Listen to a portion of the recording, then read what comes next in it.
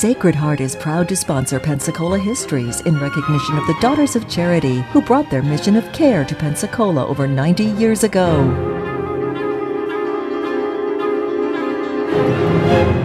Hello and welcome to our continuing story of Pensacola, Florida, the first attempted colony in all of North America. Today we're dealing with a continuing story of the great lumbering era, which began in Pensacola and Northwest Florida about the year 1870, and for almost 50 years was the economic driving engine of all of the major things that happened to our community.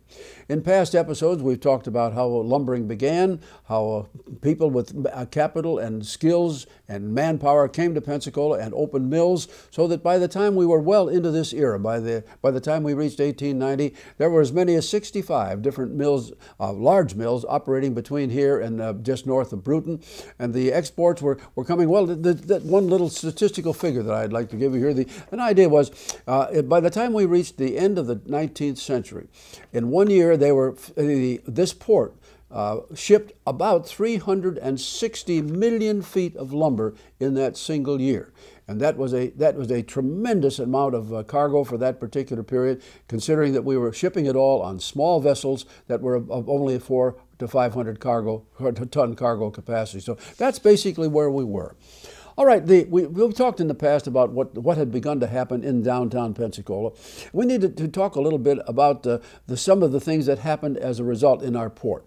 Now, the port itself had been just a tiny little affair during the Civil War period and thereafter, but once all of the lumbering activities began, that port, of course, took on a dramatic new tone. First of all, with all of the exports that we had to have a whole new aspect here of the Federal Customs Service. And the customs officers came in, and they, of course, opened offices here, and they had to do all of the paperwork that was required for the ships as they came and they went. Then, of course, you had to have the men who did the actual physical work. Now, there were probably as many as 1,000 men who were operating during this period, and in an average year, as longshoremen. These were the men that literally, by physical force, took the converted lumber material off of barges or off the docks and literally put them on the ships. And these men were directed by what were called stevedores. The stevedores were literally organizing companies, and they worked generally with the steamship agents that we had mentioned at the close of the last session. So this in itself was a very large operation. By now you had a port director here, and the port director's job was to position these incoming ships, particularly those that had to be parked or anchored in the bay itself. And of course, he was the one that dealt with the pilots. Now, at this point in time, even today, every vessel coming through the pass and coming to a point of anchorage here in the harbor was directed by a pilot who knew the direction, knew the channel, and could take the vessel forward safely. Often the vessel would come in here under its own sail, but sometimes in a larger vessel or in adverse weather, they would also use the services of a tug, and the tugboat business here at this point in time became huge. Now, as all of this began, we mustn't overlook the importance of railroad. We're going to do a separate episode a little bit later in our series on railroading, but we must mention, of course, that by the time we come to the middle of the 1880s, railroading had become much, much larger. We had talked about the original line built from here to Flomaton Junction, connecting with the L&N, and we had talked about the Pensacola and Perdido, from downtown Pensacola to the Perdido wharfs.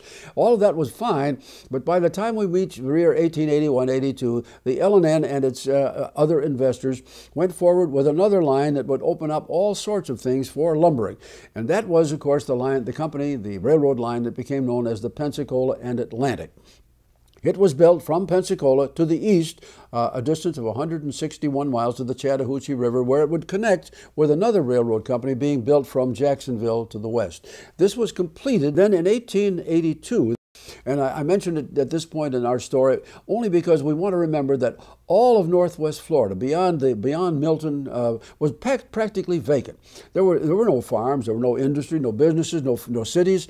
So the building of that railroad literally opened up all of Panhandle, Florida to traffic. And when you had a railroad, you could bring people and materials back and forth, and that is exactly what happened in that period.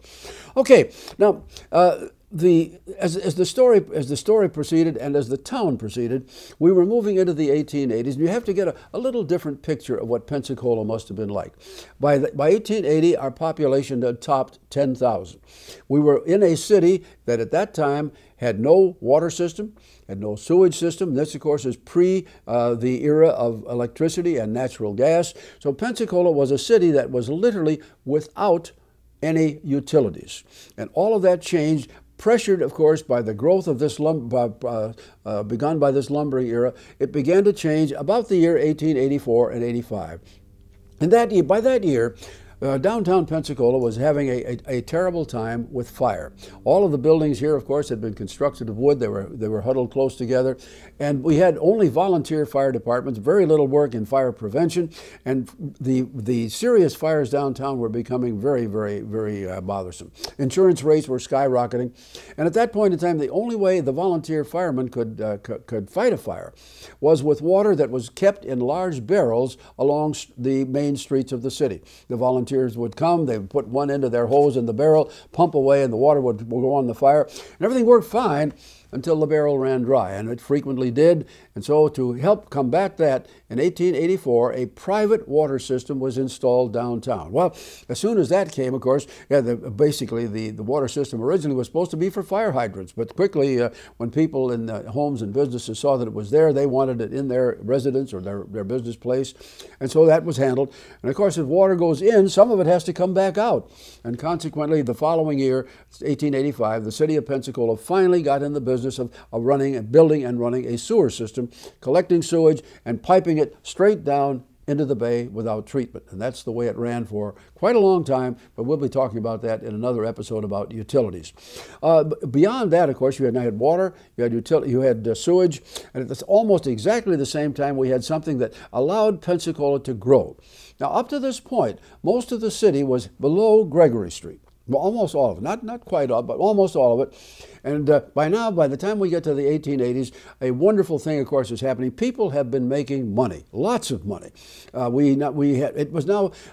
were sitting down in the small houses they had occupied for years down in the lower end of the city, and they were saying, we want something nice. We may have all this money. What do we do with it? We can't buy a new Cadillac every year. They haven't started to make those yet. We can't get on an airliner and go to Europe. That can't be. Other travel is pretty difficult.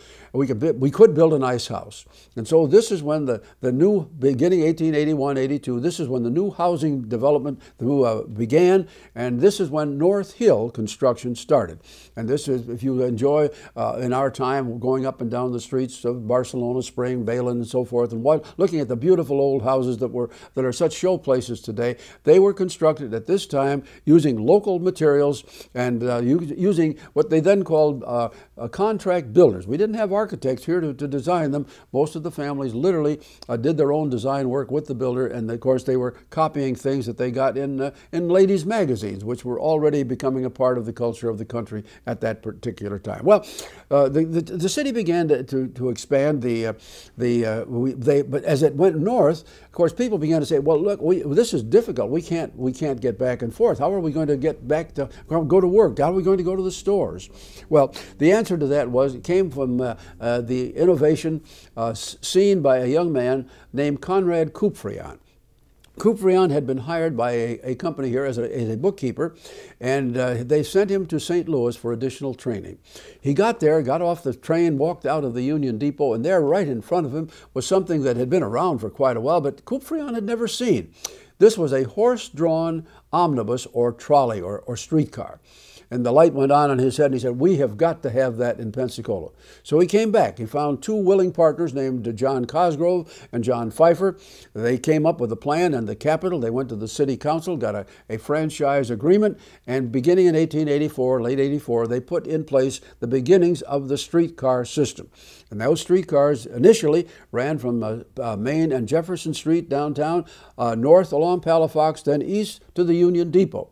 And after that, of course, the system was expanded both on the east side and on the west side, and a little bit more to the north, so that for the next, well, basically up to the year 1931, the streetcar was the main artery of transport for us here. No matter where you went or when you went there, it was a wonderful service, did a great job. It was taken over, I'm going to get ahead of the story a little bit here, but it was taken over by the Gulf Power Company in 1926 when Gulf came into the area and bought the old electric company. And Gulf ran the streetcars for 5 years, but then when the Depression struck and times were difficult, the streetcar system closed. And we'll come back to that, I hope, on another day. Well, now, going back to what else was being built downtown. In the middle of the 80s, the lumbering era was making life good for people. People were now we had more restaurants. We had more clothing stores. We had places where you could go like Trainer's Confectionery, where you could walk down the street 12 hours a day and get a fine dish of ice cream and lovely candies. And things were just becoming better as we went. Now, one of the factors that, of course, was relatively new, brought in by the lumbering era, had begun here back in 1873. This was the creation by two men. One was Francis Brent, and the other was Lewis Knowles. And these two men put their savings together, and they opened a little storefront bank on South Palafox Street. This became known as the Brent Bank. And that was our only bank here until 1880.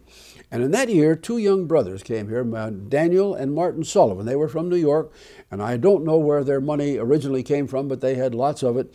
And they began what became known as the First National Bank of Pensacola.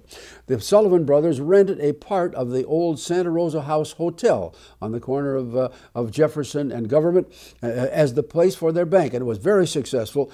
And then in 1882, the men held a press conference, and they announced that we are going to build a new bank. And everyone applauded gently, thought this was just so nice. The success was theirs. And they said, we're going to tear down the hotel. The bank is going to occupy a corner of the new building, but the rest of the building, this huge building, is going to be an opera house. Well, people looked at the two Sullivan brothers and they said, well, that's nice. And then they added one more factor. The opera house will seat 1,000 people. Well, now, Pensacola had about 1,200 people, and not everyone, 12,000 people, not everyone is going to be a culture lover. And so people looked around and thought, these boys have been out in the sun too long. They've lost it. But what the Sullivans knew and the others didn't was that up north in New York, Boston, Philadelphia, what we would today call talent houses had been developed so that the opera house could arrange for a regular flow of wonderful talent coming here all through the year, and that this would be something that the people with more money would want to spend their funds on. It would build the culture of the area. And the opera house opened in 1885, and the Sullivans were absolutely right.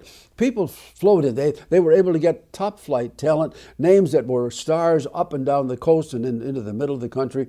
And of course, this developed a whole new industry because, number one, this particularly appealed to the ladies, because if they were going to the opera house to see something featured tonight, they got all dressed up in a new dress, a new hat, high button shoes, beautiful fan, and then they have tickets for Thursday night. Well, if they've worn costume A on Tuesday, they couldn't possibly wear the same one on 2 nights later, so they had to have a new outfit, and then another one perhaps for Saturday night. Well, the long and the short of it was the clothing business just absolutely mushroomed, as did the fine restaurant business, because after the show, of course, the people would want to go out, perhaps have dinner alongside the stars that they had seen perform. And so all of this came together as a feature that, number one, built culture, but also allowed people to enjoy the money that they had been making. So the lumbering era, you see, was not only putting money in the bank and building new houses, it was also making a better style of life for all the folks who were here. The Sullivan brothers were extremely successful with their bank, and about 7 years later, they and the Brents joined forces. They organized themselves together. We'll be talking about banking again in a subsequent episode, but this became a #1 bank in the city, and as that happened, of course, the business people said, we can't operate with just one, and so another bank was organized at the same time, and this was the beginning of the Citizens National Bank. So we'll be talking about that later, but as you can see, by the middle of the 1880s, Pensacola was arriving.